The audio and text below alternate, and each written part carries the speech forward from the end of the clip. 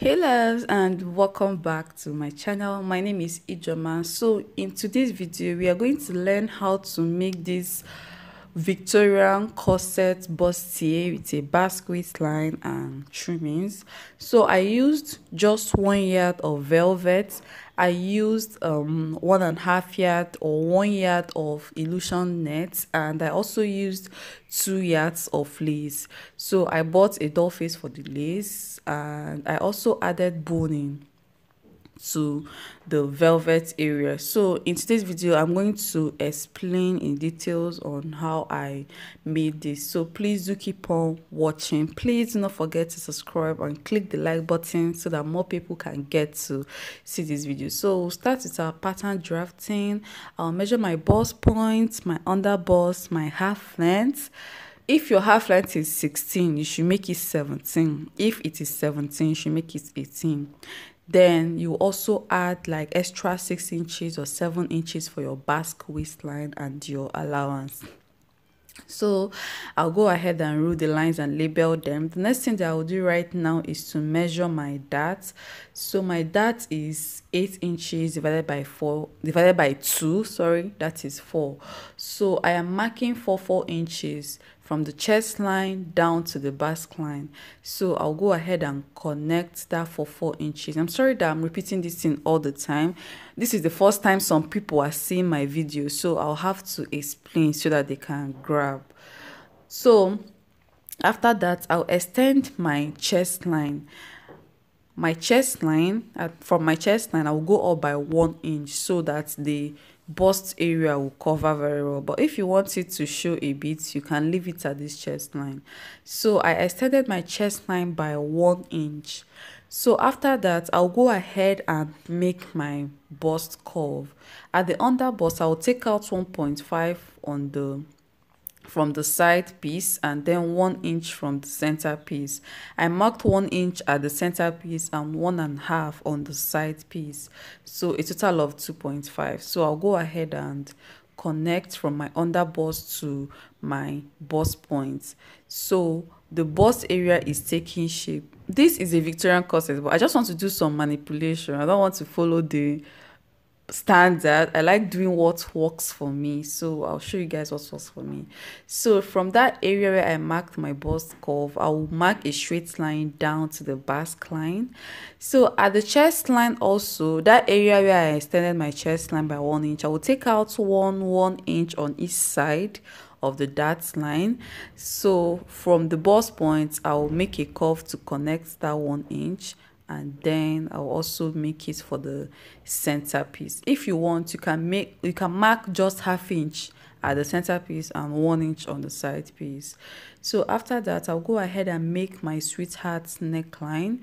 The neckline of the yoke will be a sweetheart, so you can see how I marked it. And I'll also go ahead and label my yoke. So at this point, I'll have to cut out my yoke so that I can take the full body measurement. I like cutting out my yoke before taking my full body measurement. So I'll cut out the neckline. This is my yoke.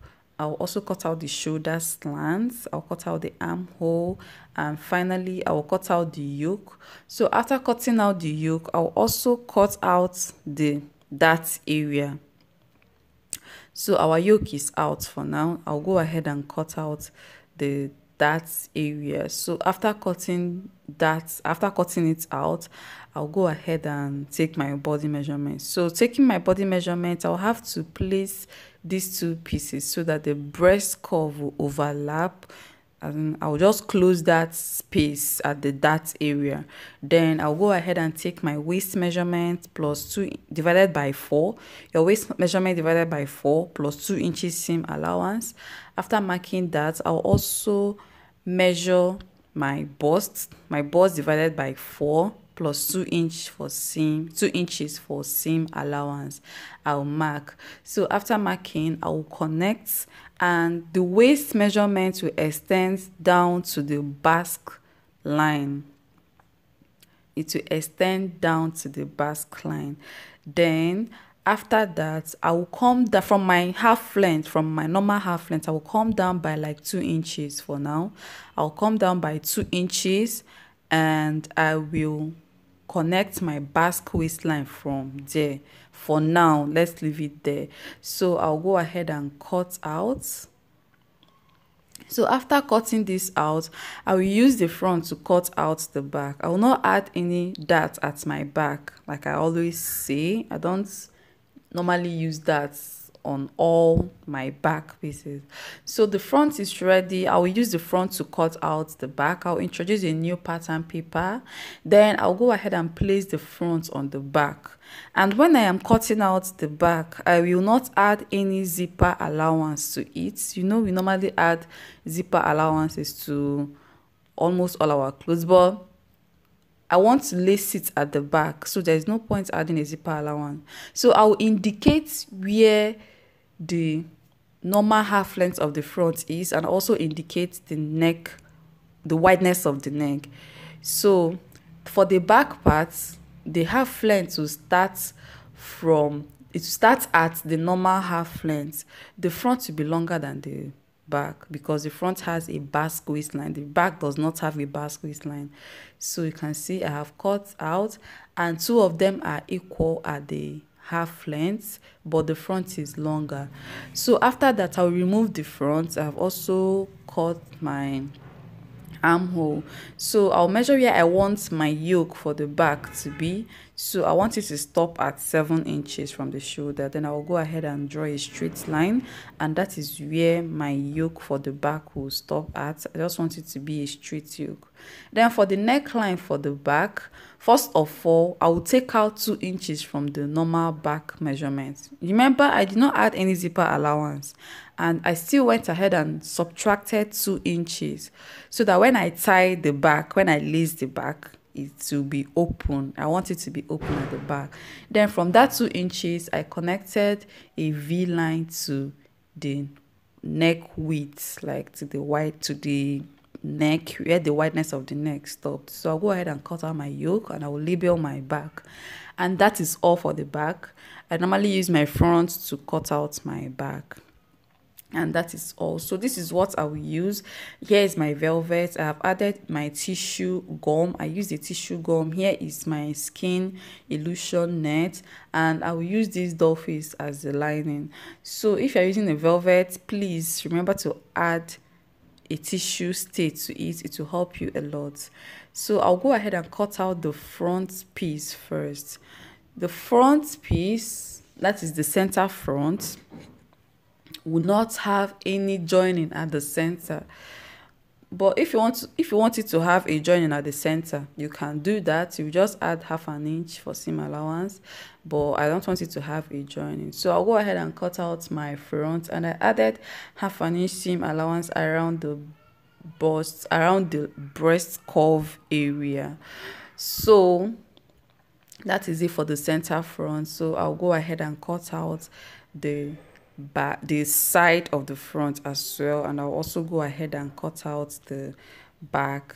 So these are the ones that I will cut on my velvet. For the yoke, I will cut out my yoke on my skin illusion fabric, so there is no point cutting out this on your velvet. But if you're using velvet for everything, you will go ahead and cut out that yoke on your velvet and the rest also. So if you are cutting, please add 1/2 inch seam allowance around that breast curve area. So for the back, I will just cut it out without adding any allowance. So I told you guys that I will lace the back and I will use an eyelet for the back. The last video that I posted on my channel, where I made a corset, an off-shoulder corset, I used an eyelet. So I'll show you, you can check out that video so that you can see what an eyelet looks like. So that is it. I'll go ahead and cut out my back. So for the skin illusion, first of all cut out the front part, and when cutting out your skin illusion net, it should be on, like it should be double. It will help you a lot, so that your net will not tear, to save your net from tearing. So if you are cutting out, you should add half an inch around the area where you will join the yoke to the velvet or to the main bodies. So I have 2 here. So that is for the front. I'll also go ahead and cut out the skin illusion net for the back. So I'll fold 4 times, like I'll fold twice, I'll fold and I'll fold again. So for the back, the neckline of the back will not have any joining, so I will place my pattern on this folded area, so that when I am sewing, I will not have to turn the neckline. So you can see the folded area will be at the neckline of my back. I don't know if you understand. So I'll go ahead and also cut out my sleeve. You know, this dress has a double sleeve. It has a small sleeve that falls, that dropped, and it also has a skin illusion long sleeve. So I'll measure my sleeve length, that will be 24, and I'll also measure my round sleeve, and after measuring that, I'll go ahead and cut.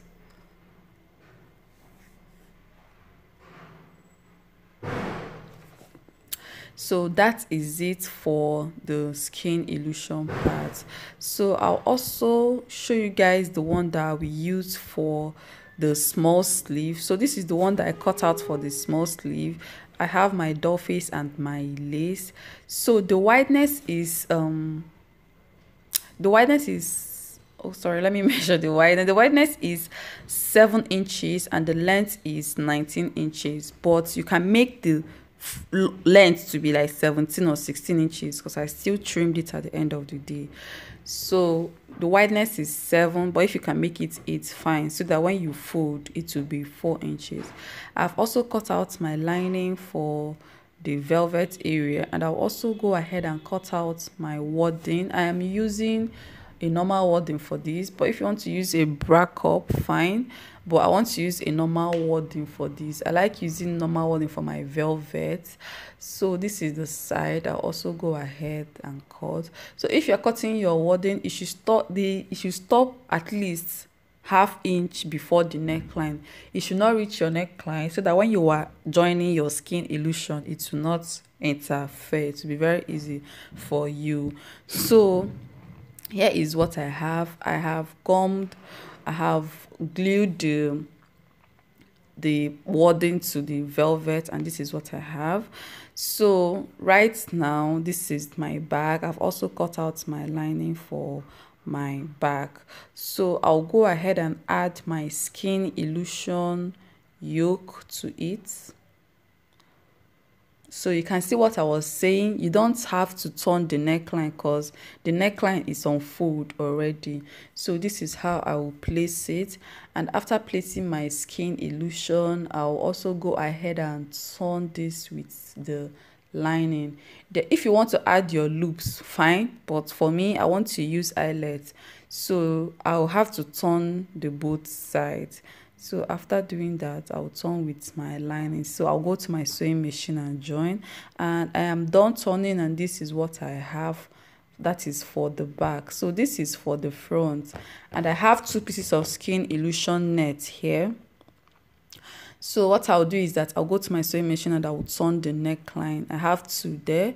So I'll also go ahead and shape my skin illusion. So this skin illusion net, if you are shaping the sleeve, it should be ½ inch lesser than your normal round sleeve. Like if your round sleeve is 13, you have to make it 12.5 or 12, so that it will relax very well on your arm, like it will relax very well. So I've turned my neckline, and this is what I have. It is looking very neat. So here is the main bustier. I have joined the pad area. So I've also turned the lining. So for the boning casing, I cut out like 1 inch strips or stripes. I don't know what to call it. Let's say strips. So I'll go ahead and place it on my velvet, and so this is just the best way for adding bones on your velvet. please do not sew directly on the velvet. You have to place these strips on them and then run a double stitch on them. So I am done, and you can see how neat it looks. You can see how neat it looks. You can use a bias if you want, but this is just the best method. Just place your strips on them on the velvet and run a stitch on them. So for the back, I'll just run a double stitch at the back for my boning case. You can see how the channels are looking so neat and flat. I always add my strip from the inside so that the lines of the thread will be showing on the outside. So I am done joining my skin illusion to the front part, and right now I'll go ahead and place the front and the back together and then take my body measurements. I like taking my body measurements on the front because it gives me the accurate measurement that I want. So I have marked my bust measurements. I have also marked my waist measurement. So here is the back. You can see the line, the channel that I made for my bones. I just ran a stitch on the velvet because it held the lining and the velvet together. So in between them, I will insert my bones. So I'll pin the front and the back down, and I'll go ahead and join on my sewing machine. I'll also join the shoulder area, the skin net area. So this is what I have. So right now I'll go ahead and trim my armhole. Please, your armhole should not be deep if you are working with skin illusion. If your normal armhole depth is 8, please make it 7. It should not be deep because you are working with a skin net. You know, skin nets can be stretchy, so making it 1 inch shorter than the normal armhole depth is better. It will relax very well around your arm. So I'll go ahead and trim my basque. From the basque, I will connect to the normal waistline.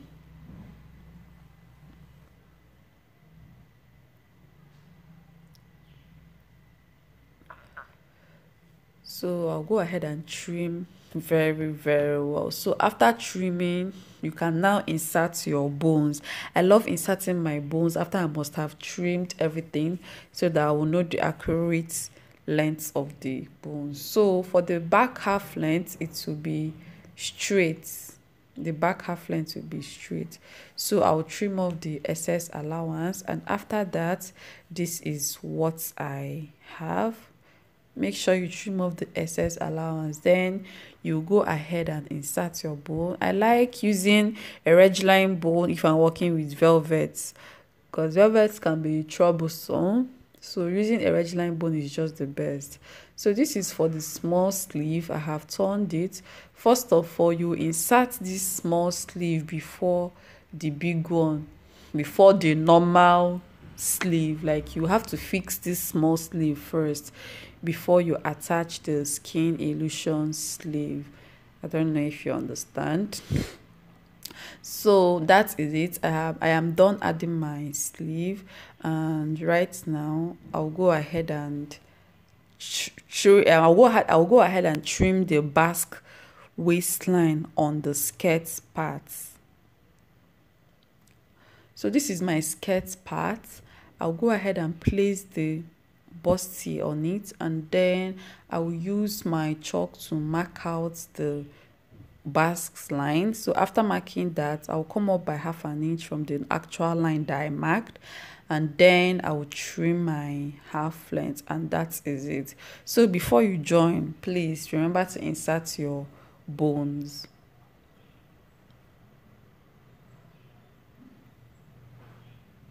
So you can see the channels, they are very flat on it. If you want to use a contrast thread, fine. Like if you want to use another color of thread for your boning casing, fine. It will add let's say a little detail to it. So I am inserting my bones. I'll go ahead and trim. Like, you will trim it so that it will stop at, let's say, half an inch or 1 inch before your normal half length, so that when you are joining the upper part to the lower part, it will not interfere. Your bone should stop at, let's say, 1 inch before the half length. It should also stop, let's say, half inch before the neckline. So I have joined the upper part, the lower part, and this is what I have for now. You can see how fine it looks. You can see the basque waistline, everything is fine. So you have to cross check at this point. You have to check at this point so that you can do some adjustments. You can see how fine this looks. I don't know if you can see the channels for the bones. Everything is just laying flat and smooth. So this is the trimming that I'll be using. I will have to place this trimming around the waistline and around the neckline. So it depends on the color you want to use. So if you are placing this trimming, it should be a bit less, it should be above the half length. I don't know. It will have to cover the basque area. I don't know if you understand, but what I mean is that the trimming should be above the basque waistline. If you check the picture on the thumbnail, you can see that the trimming came up a bit. So after that, I attached my trimmings and everything, and this is the final look that I have. I hope it is beautiful. So thank you guys for watching and for stopping by today. And please, if you have not subscribed, please make sure you subscribe and give this video a like so that more people can get to see the video. If you have any question, feel free to drop it in the comment section. I love you guys so much. So I'll also drop the link to our Telegram group so that if you have any style requests or any recommendation, you can drop it there. Our Telegram group and our WhatsApp group is very interesting. Please make sure to join one of them. Thank you. Bye.